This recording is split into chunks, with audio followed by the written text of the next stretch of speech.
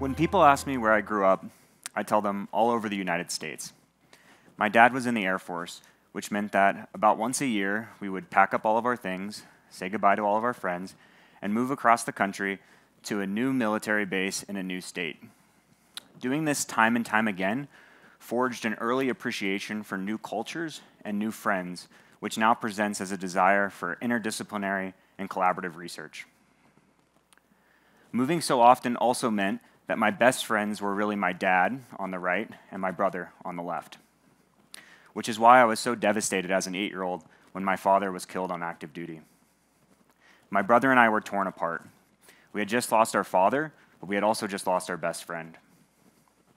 But just as we had done before, we packed up all of our things, said goodbye to all of our friends, and moved across the country to, this time, off the military base for good. Years later, when I was 14, my brother was hit by a drunk driver and killed. For the second time in my life, I lost my best friend and my father figure. Losing my brother and my father at such a young age forced me to be resilient, and it also inspired me to pursue a career in healthcare where I could directly extend the lives of others.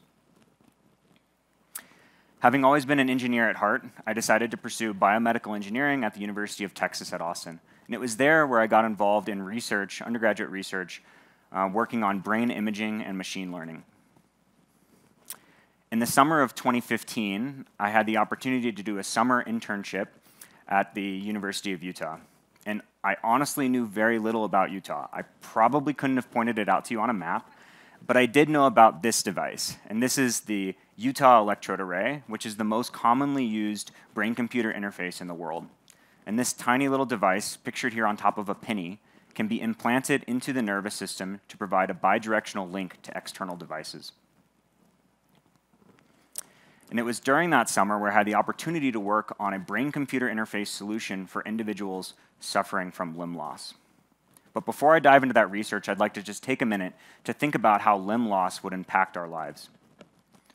So imagine you've just woken up in the hospital to find out that both of your hands have been amputated.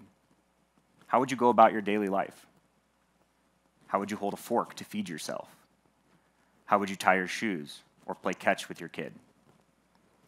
But more importantly, how would you feel? Physically, the world that's around you, but also emotionally as a whole individual. As put by one of the amputee participants we worked with, losing a limb is like losing a family member, except you are reminded of it every day. Having lost 2 family members myself, this quote really stuck with me and inspired me to dedicate my research career towards helping individuals suffering from life-altering neuromuscular impairments. So I returned to the University of Utah to work on my PhD in biomedical engineering, where our goal was to restore dexterous motor control to individuals suffering from limb loss. So to do this, we implant the Utah array into the residual arm nerves of an individual. We also implant an EMG array into the residual arm muscles of that same individual. From there, when a person thinks about an action, such as moving their hand, information starts in their brain, travels down through their nerves to their muscles, where we can record those signals and then translate those into intuitive and dexterous control of a bionic arm. And what's better than a bionic arm that's controlled by thought? Well, it's a bionic arm that can also restore a sense of touch to the user. So this same system, when the prosthetic hand makes contact with an object, we can record the mechanical forces that are exerted on the hand and translate those into electrical stimulation of the arm nerve. That then sends information back up to the brain through the endogenous biological pathway. That information is interpreted by the user as a sensation coming from their missing hand. We can then tie the motor control and sensory feedback together to create a closed-loop control system where your motor actions influence your sensory perception and your sensory feedback guides your motor control. And ultimately, using this closed-loop control system, we can replace a bionic arm with something that the user believes is more like their biological hand. So far, we've been able to demonstrate that this system can restore an individual's fine sensory motor dexterity, such that they can manipulate fragile objects without breaking them, and they can also identify objects simply by touch.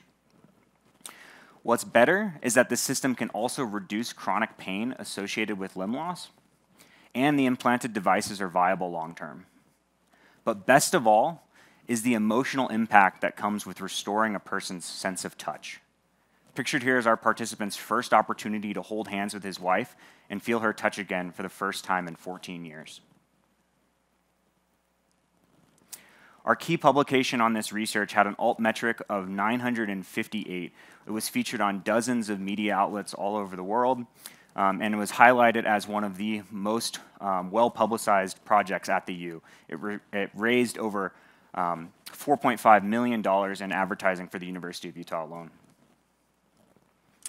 At the end of my PhD, I knew two things. I wanted to be a professor, and I loved the Utah lifestyle.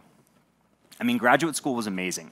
I loved the research, I loved the skiing, I loved all the people I worked with, I loved the skiing, I loved the environment, and did I mention that I loved the skiing? So much so that I actually got married up at Alta Ski Resort this past year.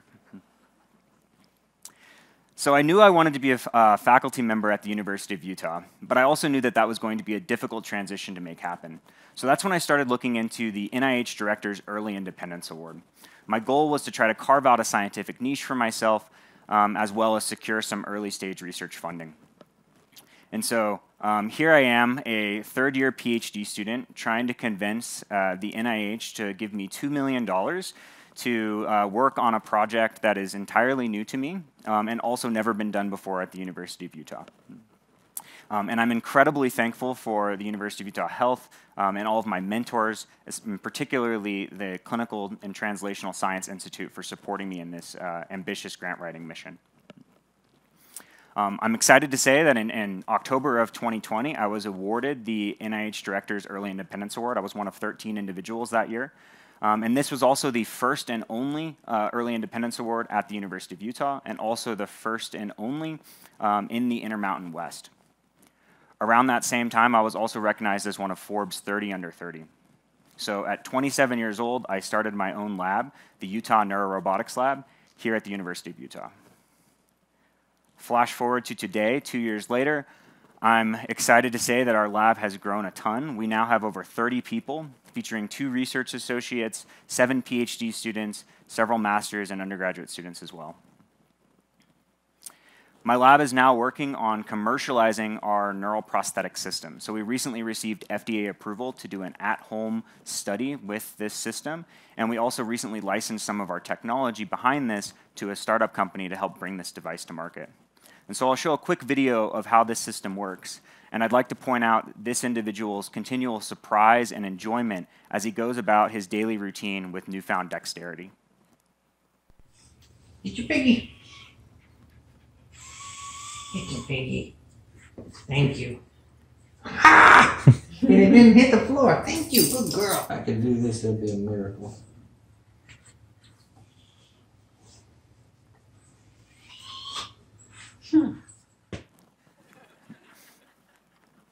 As put by one of the participants we worked with, soon it will be just like Luke Skywalker, and then everyone will want one.